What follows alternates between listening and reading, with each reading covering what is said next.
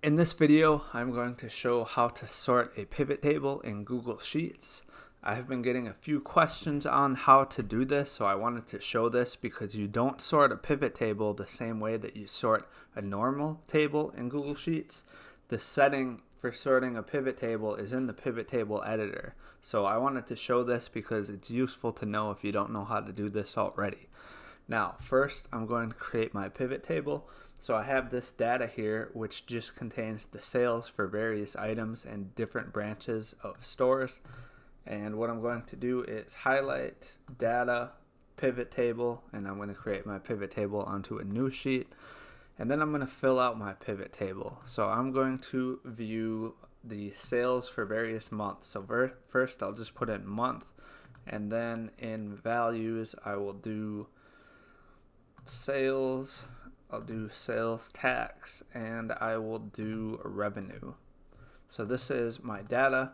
Now by default, the pivot table is going to be sorted by row in ascending order. So right now you can see this is ascending order, so it's A to Z, which doesn't really make sense for month, which is what my data contains. So what I want to do is I'm going to sort this pivot table by revenue from largest to smallest. Maybe I want to easily see what my highest revenue month was, and I will just compare the best months so I can make that kind of comparison.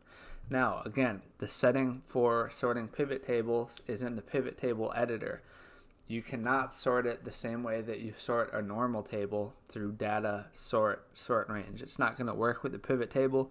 You find the settings for sorting in the pivot table editor under the row section.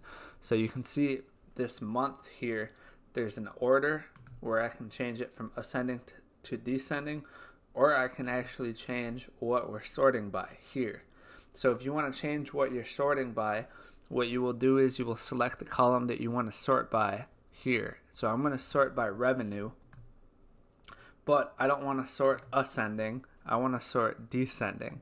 So if you want to sort from largest to smallest or from Z to A, choose descending. If you want to sort from A to Z or smallest to largest, choose ascending. And you can see here, now my pivot table has been sorted by revenue and sorted from largest to smallest. So if you have multiple row settings, you can change the sort order for multiple things. I just have the one row value of month in here, but this is where you change the sort order. It's all going to be through the pivot table editor, and it'll be through this order and sort by section. So that's pretty much it for this video. Again, sorting pivot tables is pretty easy to do once you know where the setting is. If you have any questions, just let me know. Thank you for watching the video. If you haven't already, make sure to hit the subscribe button. If you have any questions or content suggestions, just let me know in the comments, and I'll try my best to answer everyone.